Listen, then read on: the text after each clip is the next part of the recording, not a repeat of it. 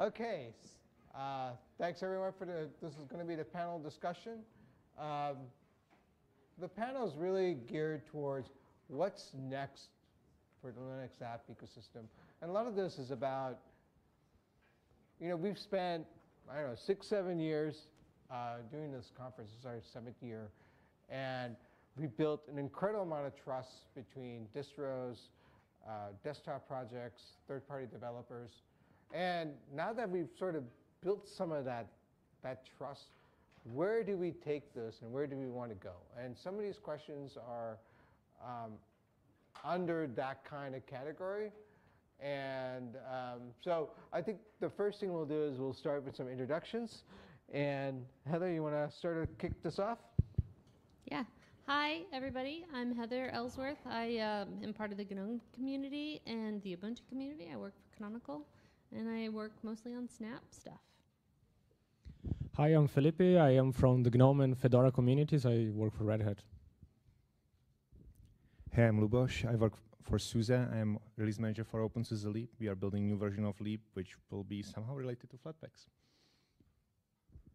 Hello, I'm Jason Evangelho. I do marketing and social media for Thunderbird. Hey, I'm Rob McQueen. So I work at the NSOS Foundation. I'm on the board of GNOME, and I'm in kind of the core team for FlatHub. Hi, I'm Alish. I am a KDE developer, KDV president, and friend of them all. All right, excellent. And so as we know, we have a great cross-section of folks in the app ecosystem. And I couldn't ask for a better set of panel members. So we guys all ready for your first question? Bring it. Okay. There have been many conversations online about the interoperability of apps running under GNOME KDE and other desktops. What would be the ideal vision of interoperability? Interoperability is not given. This is something we need to fight for. I think it's worth it, and that's why we're here. I think that it's some work that we need to do collectively, and we're doing it, and here we are. I mean, specifically LAS, it's because of it, right?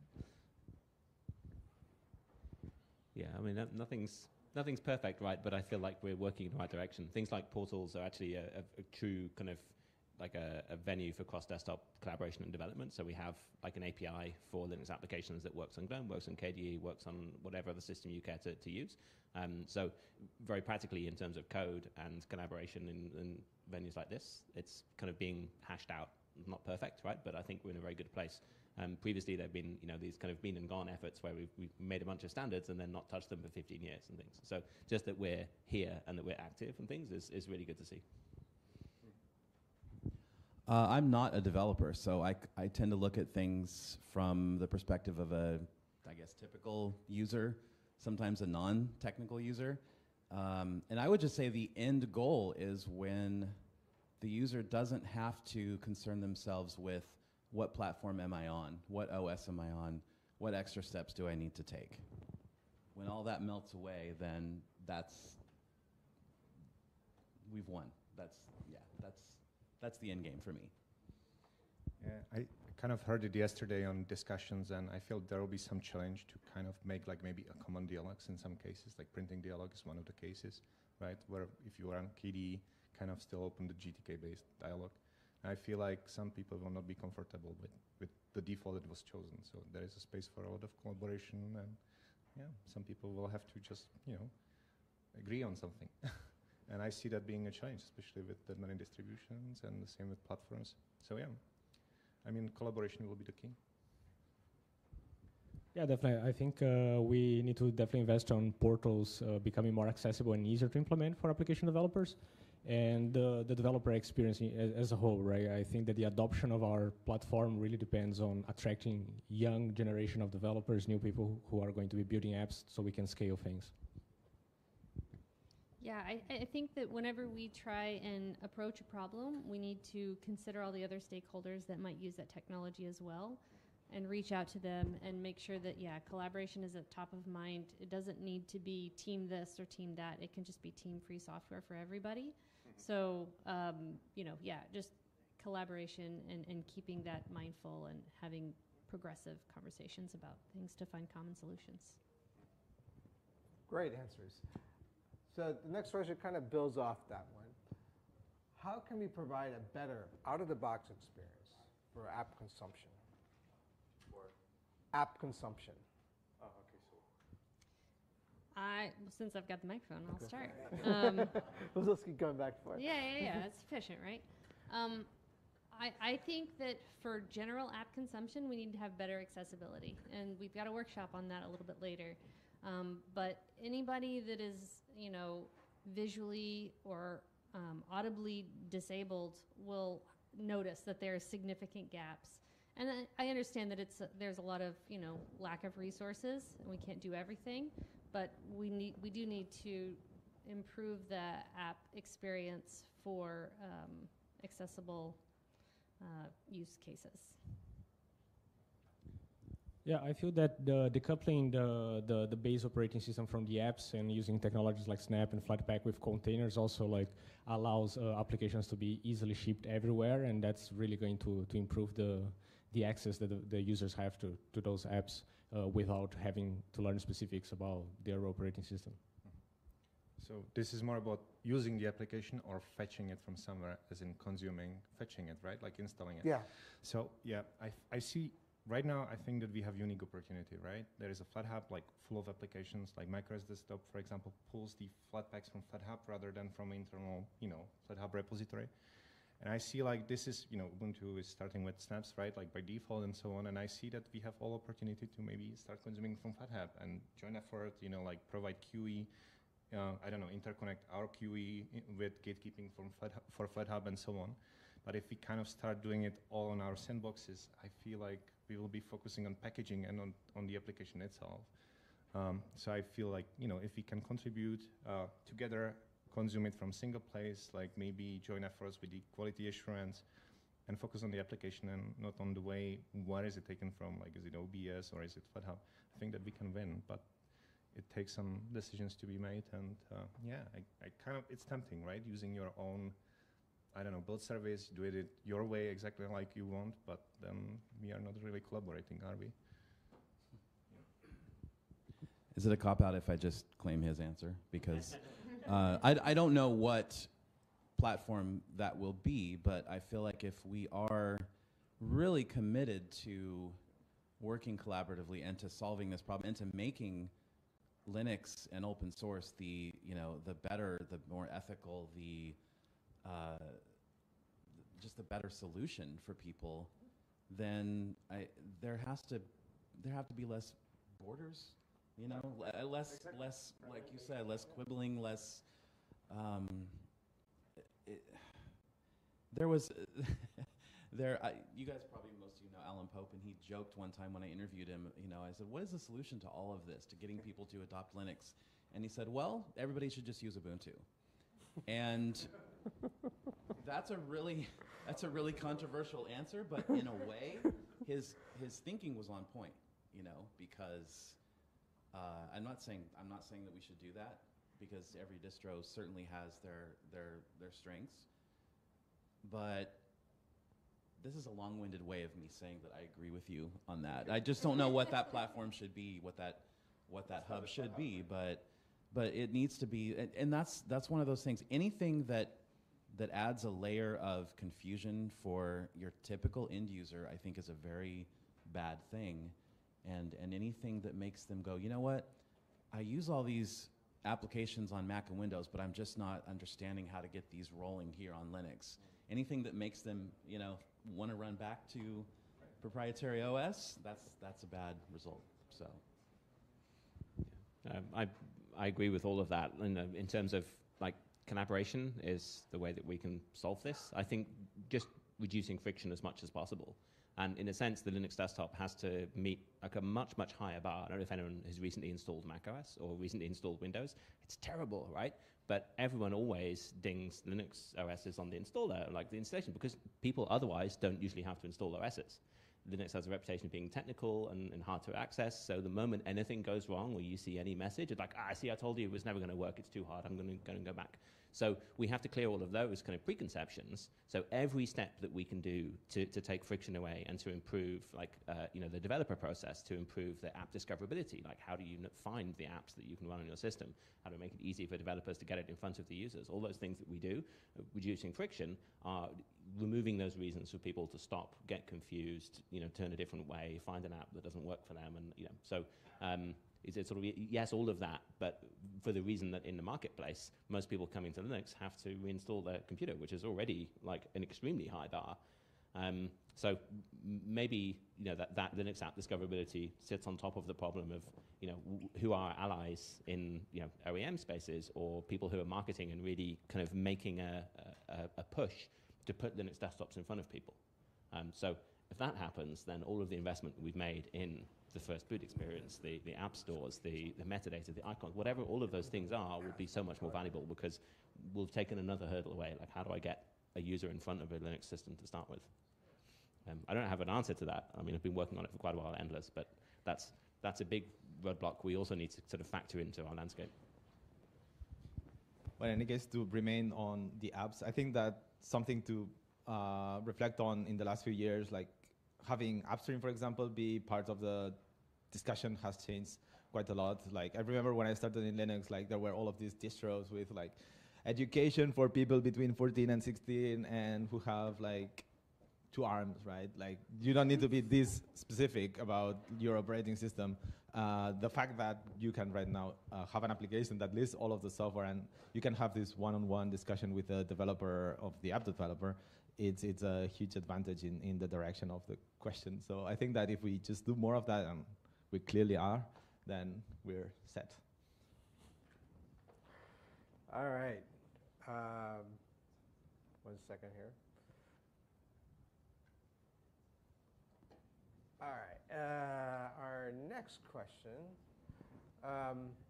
The app ecosystem has improved significantly in the last few years. How can we improve the visibility of this progress to non-Linux users? And you have the mic, so you can start.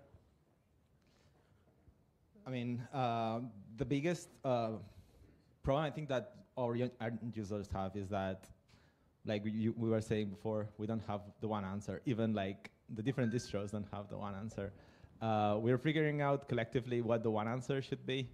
At least, like, given a context, as soon as we have one answer for ourselves, we can give that to our users. But I think that there is work to do there. And like lying to ourselves and saying that it's all figured out right now, it's also like lying to ourselves. We're in a multi-year path of changing how the app ecosystem works in Linux and embracing that we are in a change process, and, well, admitting that we don't have all of the answers is part of the solution, I would say. +1. Just before Jason got in. But I feel like that collaboration of, for example, seeing SUSE, MicroOS, Fedora, Silverblue, like systems that are saying, okay, great, actually, if we change how we're working, then this actually makes it easier for the user to get the applications and to have a system, an OS that's easier to manage and applications that's easier to manage. So we kind of gain, through collaboration, then we gain allies in sending this kind of unified message that we've now made a better way to use your computer, a better way for applications, a better way for the OS, and all of the kind of different investments that are made in different desktops or different app systems and things can all then just get in front of more people more easily. So I think the story gets easier to tell because the kind of quality and the collaboration improves it for everyone. And once you have a story to tell, the answer is marketing. The answer is, to me anyway, it is every organization, KDE and GNOME and FlatHub and Canonical and Red Hat, everybody comes together and basically pools all their resources into forming an organization that is devoted solely to marketing the Linux operating system to non-Linux users. Doing that in a very mainstream way with big budgets and commercials and influencers. I mean, those aren't things that you associate with Linux distros, but I really think that's what needs to happen, is we need to play the same game that everyone else is playing. And to do that, there needs to be a lot of money poured into it. And that's the only answer. You can't do that without money. But once you have the money and once you have a story to tell, you roll out the marketing. And, you know, that's the gateway. And then from there, once they make that choice, they can choose, you know, our community can help them choose where to go. I say it as tricky. People are kind of trying to move people to Linux platform in some solutions. But I don't know, the closest to me right now, like if you are trying to cover some maybe Windows use case, not necessarily macOS, where people need to run some Linux application, right now closest to me is WSL. We are not really running Flatpaks there. I'm also taking care of the WS or project management around it at SUSE. And yeah, like running Linux applications is easy. Maybe next step could be getting something like Flatpak running in there. But right now we can do systemd, we can do some apps like Firefox and so on. It's not that much effort as people would think. So maybe that direction. Otherwise, I do agree about marketing. If you want to increase like Linux use cases, like we really have to talk to students early enough so they can actually adopt that platform and make it their default, right? And sorry, I just wanted to add something because I didn't mean to ignore the app. Yeah, you know, the app question. Yeah. I just wanted to add that I feel like if you were to poll the average Mac OS or Windows user, you know, did you know that you can use Spotify on Linux? Did you know that you can use Discord on Linux? They would have no idea. And so it's the education, you know. That's. Thank you.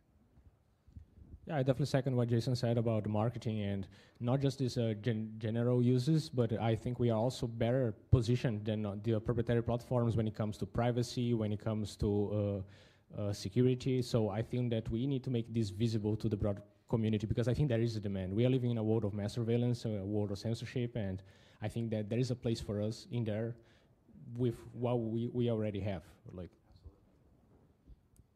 Yeah, I agree with everything that everybody said.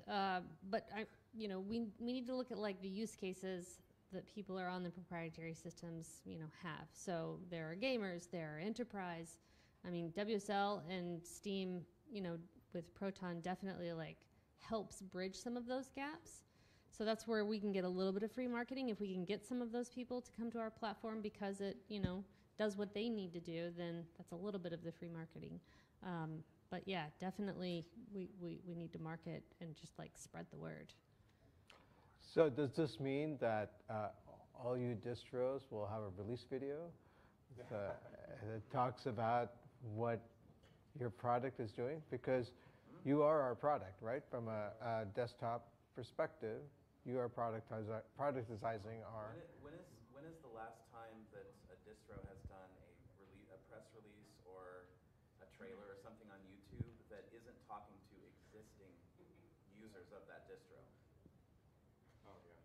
Right? Mostly do that, yeah. Well, I can say that for Jamming Jellyfish, we contracted Freehive to do a video. Ryan? Is that Ryan? Yeah, Ryan Gorley. It was a beautiful video that showcased, what the new features were. I mean, you're right. Like, it does kind of talk to the existing users. Maybe we got a few new users to watch it, but I think the release video was beautiful. It's something that we want to do in the future. Ideally, we could do it for every release, but I think right now we're looking at like major releases, like LTSs. But it got a lot of positive feedback, and I would like to see that perpetuated. Yeah, not just for our distro, but for all. Yeah. I also think that we should be doing our marketing in other platforms. I feel that young generations are not consuming the same medias as most of our developing age people. So we need to make portrait mode videos in TikTok. Yeah. Are you going to ask us something that we disagree on? Or This is also... I'm sure I can come up with something. oh, I didn't know. Are you asking for a challenge?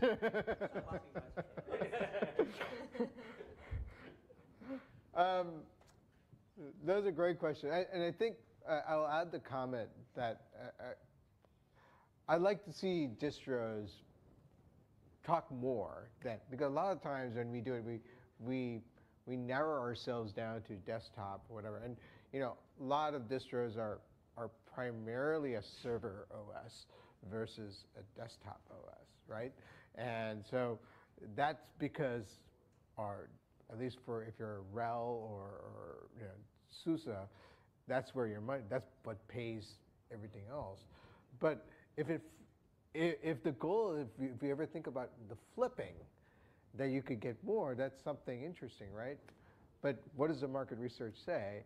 And coming down to business kind of thing, and that's something that's a conversation that you could have with desktops. Is what is the flip? What is needed for that flip?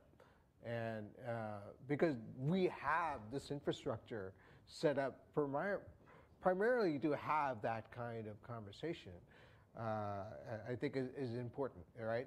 Is to set that up, because we do want a sustainable ecosystem as well, right? So I should have turned off. All right, so this might be more of a GNOME question, but can convergent UIs become standard for app development between mobile and desktop? Or anything? Can I answer? Please.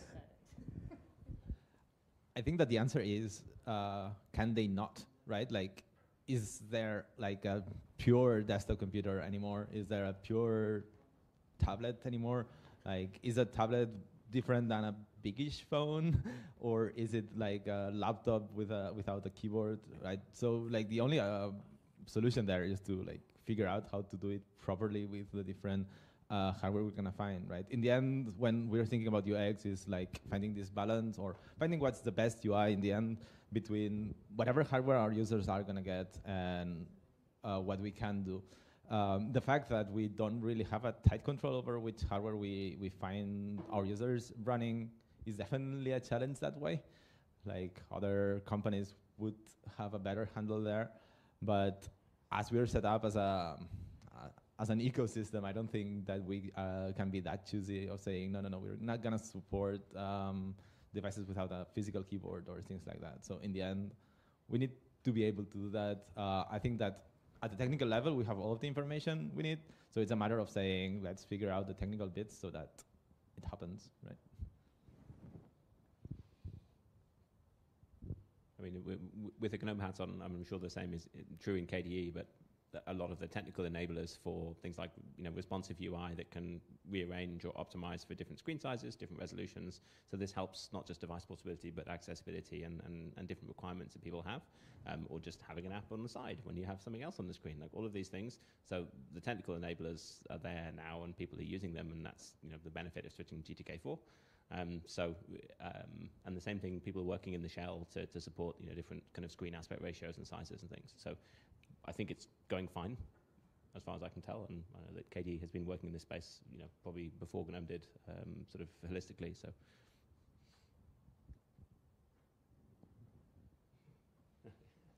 All right, no one else on that. Do you need any more answers beyond the KDE and the GNOME one?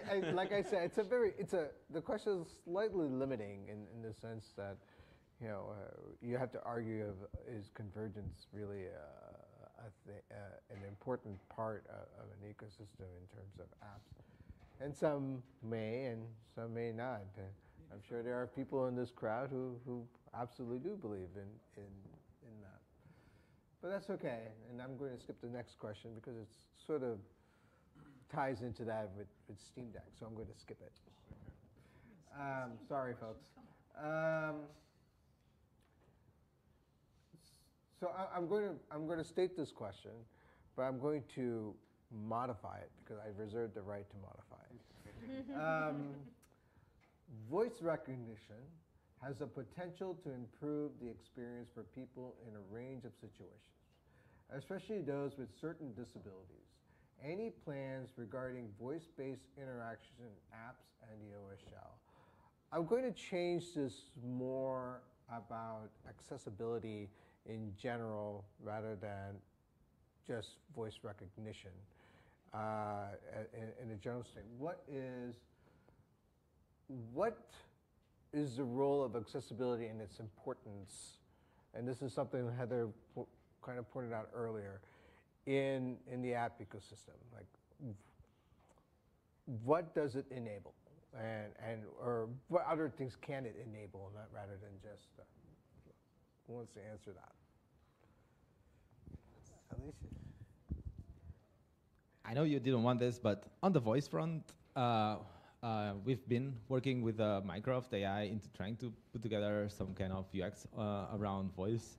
And what I keep finding is that, I mean, specifically voice is like, it's loud by definition, right? Like, you need to interact with your IT in a very specific way. So on the UX kind of area, like, you need to like think about this. And I don't think you can say, yeah, let's do voice now, because now voice is great, because it has a lot of connotations. Like, it means you cannot use like your computer when your child is asleep or anything like that, right? So I guess let's put an asterisk on it, but it's not that easy that it can be answered, at least in a like 1 minute kind of answer.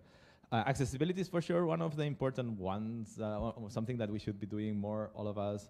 It's with my big kitty hat on, it's one of our goals for the next 3 years to work on that. Carl, who is somewhere here, can tell you more about the topic, but we do have a bunch of work going on, and it's definitely very important. But on the other hand, well, those of us who are not like needing to use these services, well, we might struggle at times to like find the problems and the things that need fixing.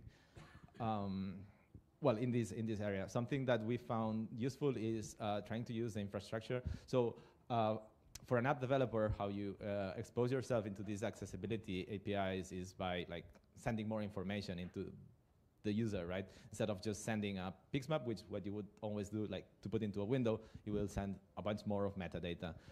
Using this metadata in the desktop environment, for example, can help us find problems, because, well, if you rely on it on other features on the OS, then you will well, need it at some point. Obviously, that is limited as well, but if anyone is knowledgeable about accessibility and wants to do more of that, then do talk to Carl or any of us, I guess. Yeah, I think the microphone died. Yeah, it did. You guys want to use this? Can repeat the question?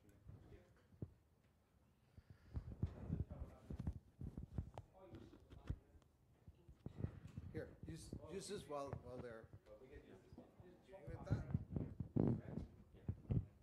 Yeah, I think +1, but also this is something it's a very big and complicated space, and I think that there's a kind of advocacy and awareness problem that needs to be kind of tackled from both directions. So it's really hard for an app developer to understand the ways in which their choices impact users that have accessibility needs, and so just setting up the right forums for discussions to understand, like, oh, okay, this is, if you do this, then this happens. And so, just kind of building that awareness and advocacy.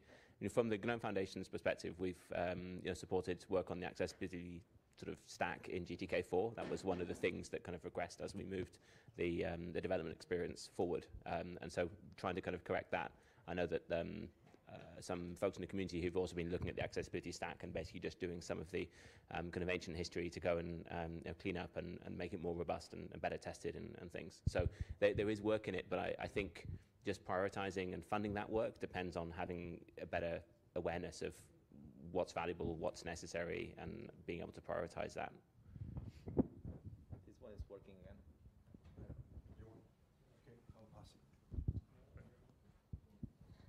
I just wanted to add that I think it would be really valuable. So, I mean, as it was pointed out, like, most developers don't have the need, and so it's hard to kind of imagine what needs to happen. So if we had more tools that could help simulate an environment, to simulate what it might look like if someone is colorblind or what, then it might help developers be able to empathize with that situation. And also, if we had some sort of standards in place, like, these requirements need to be met on the accessibility front before a release is allowed, I think that would go a long way in kind of incentivizing developers to make those changes. Entire ecosystem, right? Like, this is a requirement for your app. Yeah, across the entire ecosystem. I mean, it should be like a blocker if accessibility is just straight up broken. Yeah. Should we get some accessibility tests in the new FlatHub OpenQA integration? Yeah, in addition to the technical work that needs to be done, I also think that we need to also continue doing inclusivity communities to have people with accessibility needs being part of our community so we can understand better their demands. I feel that the disconnect also happens because a lot of people don't have people with disabilities in their life. And I think that that connection needs to happen like both ways, not just from the technical perspective, but from a community one. And I also think that there is a lot of government organizations interested in compliance, so accessibility also can benefit our stack by allowing us to fit some certain beats that we are not able to fit in now because our software is not accessible. Yeah, I actually recently learned about the EU Accessibility Act, which is coming for us in like 2025, I think. So yeah, like our operating systems need to be accessible. Now, I actually like went and read the legislation to try and be like, well, how do they define accessibility? And they don't really. They do define an operating system quite well, but they don't really define what their requirements are for accessibility. But still, like, it's in the minds of the government. So, you know, we will have to comply at some point with that. And so starting sooner than later is important. Just iteration on what's already said. I remember it was on last DevCon, the big one, that there was somebody who was actually demoing like the good, you know, like UI versus the bad UI, and I think it was actually voice communication for blind people and reading like 100 options that you could click on. Like that wasn't super useful. Plus, it took 5 minutes to hear it, you know, and then you forgot about what was in the beginning. So yeah, it's important, and some yeah. And it was, I feel like the gatekeeping, if you would actually use single platform where to consume applications for, like, then you can set some requirements. And I think that would help, yeah.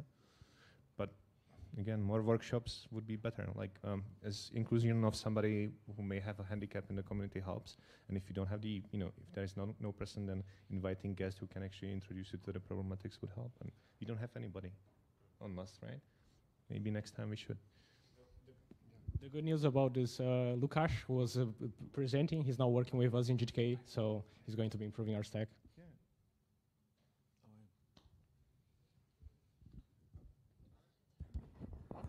So one thing I would add about accessibility is if you get this story right of accessibility, that is a huge story, like an enabling story for the app ecosystem.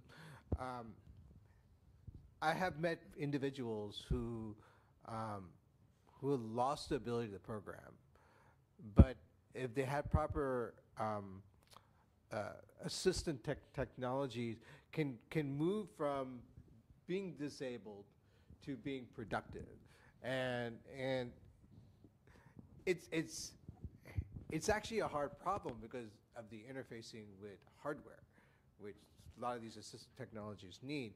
But if we're able to do that, it's an extremely compelling story. Going back to your comment, Jason, about marketing and telling a story, and as you as well, Rob, these are like focusing on this really drives our general need to help people. Why do we write software, right? To help people. It's been our kind of motivations from the beginning. So it's one of those things that I think is really important that we focus on.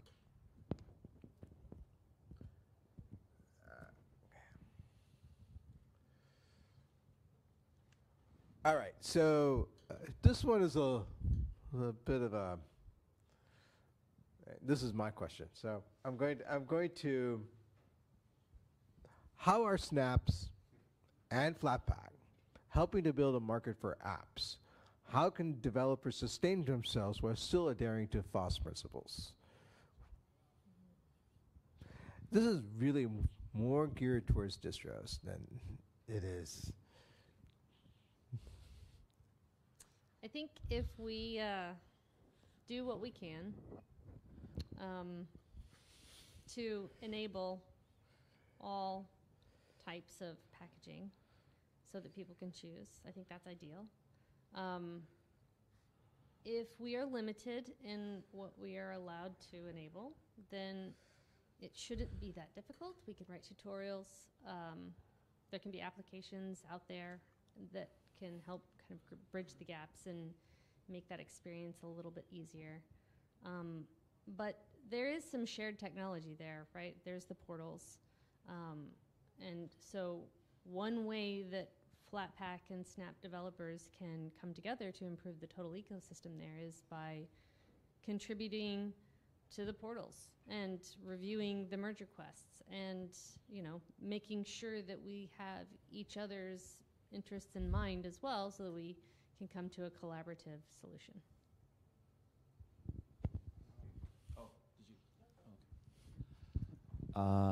Let's see. Sustainability for the developers. Yes. That is what I think is, that needs to be the first priority in my mind, is having the existing hubs that we have come together in a very almost aggressive way to enable developers to monetize their work. That's I mean, otherwise, what is the incentive besides it's nice to have goodwill and it's nice to have passion for what you're doing, but if we want to see the app ecosystem on Linux really blow up and really blossom and really have alternatives to everything that's out there on proprietary OSs, you need to make that sustainable for developers and for open source organizations. And I think I think App Center for Everyone, I don't know what the progress on that is. The Elementary started that.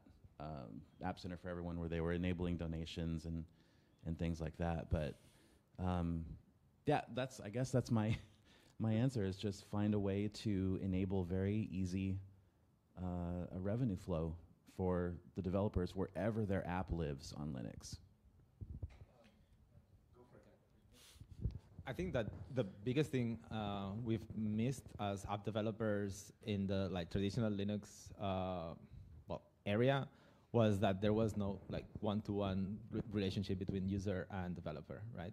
I think that the money, the financial flow, is just one channel, something that you need to talk about, but you also need to talk about the features you need to talk about the bugs you have, and it was a problem. We've all seen this, oh, I have this problem with this app, well, but my distro has this version, and you need to have this other one, but you cannot have it because it's unstable, even though it doesn't have this fix. So we're moving into an area where this is suddenly possible, and it's about enabling this communication, which is suddenly direct, and then it makes sense to give money. Why would you give money to somebody if they cannot fix the thing that you have on your operating system running, if they cannot add a feature on your application, if they cannot fix a bug? As soon as you have this communication, on the other hand, where things get to be fixed, you can have a conversation that is much more meaningful, be it through euros or otherwise, right?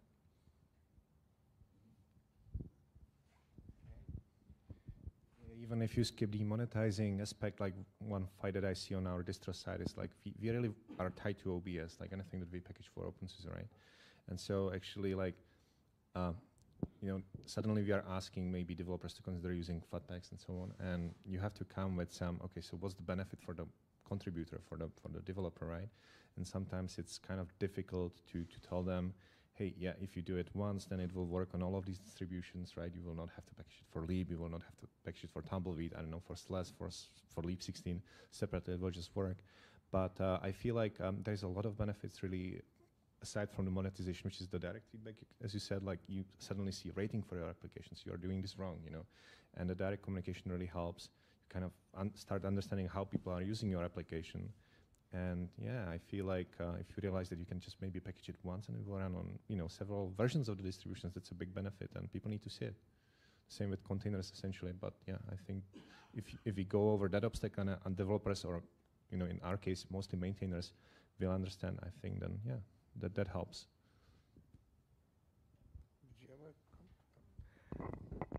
So I guess part of the reason I asked that question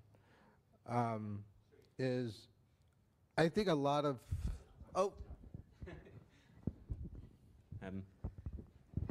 I think this disintermediation point is a precondition that we have to get right to open this discussion. There's a lot of other sort of detail points, and I've been looking at this in the context of FlatHub as payments. Well, that's legal, that's agreements, that's governance, that's transparency, that's trust. There's a whole list of things that need to be good and the technology, right? How do you take a payment and where do you send it and all of this stuff? So there's a big list of things that need to be sort of sorted before we can say, okay, great, to that sort of direct relationship between the developer and the user, we can also add a financial element. So we're working on it. Watch the space. I think the other part of your question was around open source. And how does this sit with our values? And I think that transparency and that community accountability piece is something that we're going slowly in FlatHub, and we're having things like the focus group and things because we see that we need to maintain the trust of all the different stakeholders. So whether that's folks working in OS land, whether that's folks working on different desktop systems, whether that's developers and applications, we need to maintain that trust so that we have that transparency and that kind of togetherness as a community, and that we're not just kind of doing something.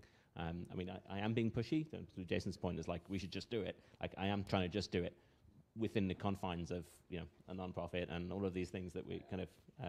But it's not an instant. Yeah, and I think that's that's those values and that kind of transparency and accountability, the source code being there, and the fact that we develop collaboratively as a community, those are the things that will get us to an app store experience or a donation experience or something like that that still respects the kind of common values that bring us together as a community. So this isn't about the software license, but it's about how we kind of behave and how we kind of trust each other and work towards the same goal. I believe we are out of time. So, you want one more question? Well, it's usually what people say. I don't know. I don't think this is a music concert. One where they more have an song. encore. Where's the AI question? You want me to ask an AI question? All right. Where do you see the role of so AI is a big thing right now. Like, in fact, nearly having to there's so much money being thrown by Amazon and Microsoft and whatnot, and you can see this is where people are wanting to invest money. And so when looking upon the app ecosystem, where is the role? How do we align with AI, or should we align at all? What is our value proposition to where we're going with that? I think this question needs a lot of curating.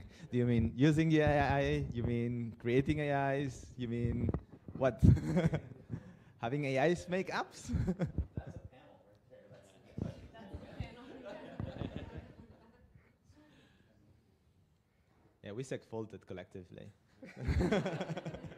Okay, you all have 5 seconds because I got to wrap this up. I was going to say, there are like 4 different answers to your question, and it depends whether you look at copyright, whether you look at freedom and inequality, whether you look at the economics, and whether you look at technology. Which one do you want? 5 seconds. Whatever. Pick one you're passionate about. I think the freedom one is worth hitting. The economics seem a little overblown, but let's set that aside. It's better than crypto. The freedom one I worry about because it's kind of entrenching this kind of big tech inequality of control. So this technology requires you to have low-paid workers in some global south country who go and sit and look at a bunch of millions of answers and then tag them as like, oh, can't have that, child abuse, can't have that, too violent, can't have that, racist, whatever. You do that. You have to pay one of those people 25 cents or whatever to look at an answer and then train it back into your system. OpenAI have been doing that for quite a long time. They have a lot of training data that's suitably tagged. No one else has that. So lots of AIs that are created that are accidentally racist or accidentally discriminatory or whatever. So this is terrible, right? You can't just go and hoover up the internet and train a language model and like, great, I've got AI. Like Stanford had one that ran on very low resource devices, and they had to stop the project because they had put online a very not acceptable system. So just from the context of, if we together, Linux desktop developers wanted to bring AI into our system, then we don't have that resource of millions of dollars to throw at building a training corpus and filtering it and tagging it, all of these things. So if we thought the cloud computing was kind of a bit sucky, like, steal our software first and then steal our data and then rent it back to us, so like, well, now it's actually stealing our knowledge and renting that back to us as well. So I feel like, a collective community response to the inequality of you have to have Google or Facebook or Microsoft over levels of resource to even enter this space in a way that makes the technology possibly useful, worries me. or have an answer, but this seems to entrench the inequalities that already exist, right? You have to have big money to enter this space in a useful way.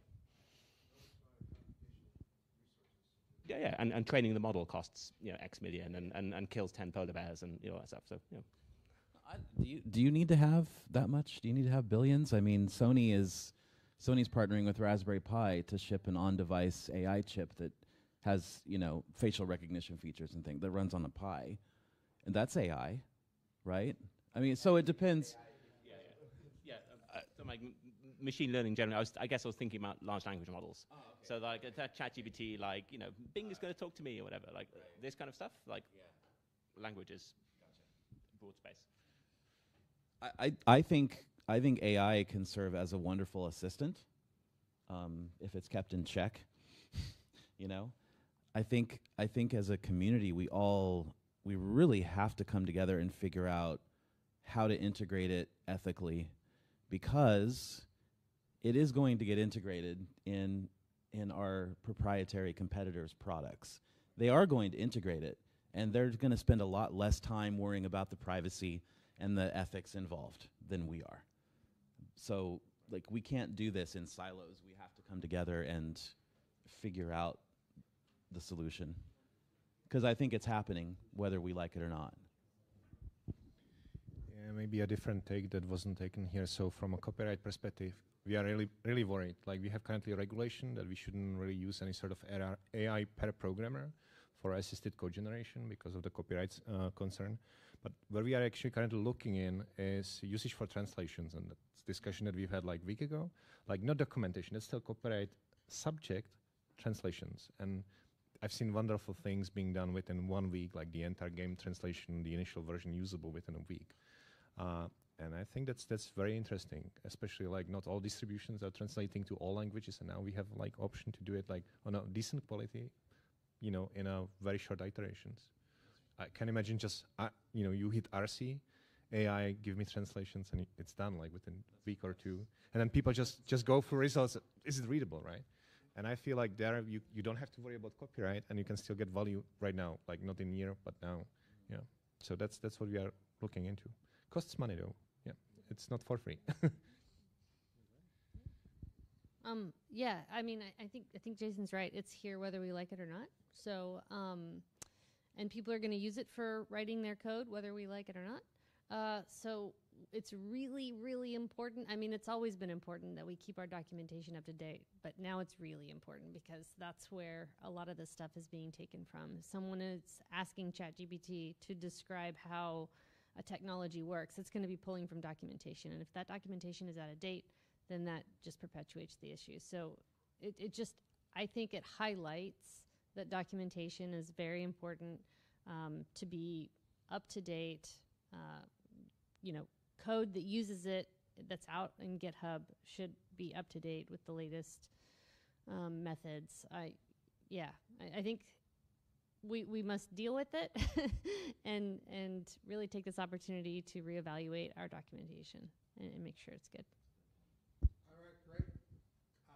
So I'm going to wrap up this panel, but I want to leave you all with one thought about the app ecosystem. There's no other ecosystem that values our privacy, our safety, than anywhere else. It is our true calling because we don't have a profit motive. We just want to build something amazing for people. And because of that, we can care about safety. We can care about all these other things because we have that power. And so when we're trying to say, why should you be part of this ecosystem, I think safety is the biggest argument for that. And transparency. So, thank you, everyone.